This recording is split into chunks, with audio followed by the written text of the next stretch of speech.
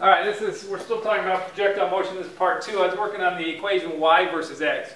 Y is equal to tangent of theta times x minus gx squared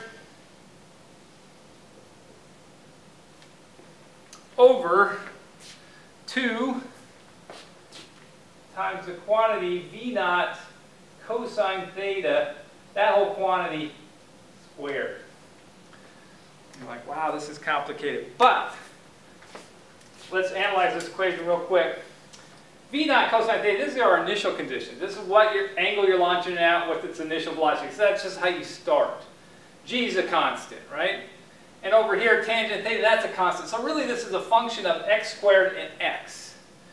Well, if you remember from your math classes, the one that you do with conic sections, parabolas, the x squared term right here, this tells us the shape of the parabola.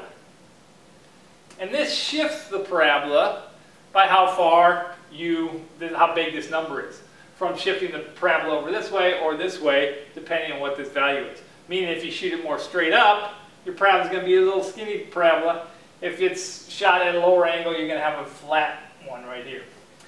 And notice it's minus x squared. Minus x squared means the parabola opens downward, which is what we would expect. It's not opening upward or everything you throw would fly off into space. All right, so what I want you to do is make sure you have all these equations, but you can only use them in the case of projectile motion.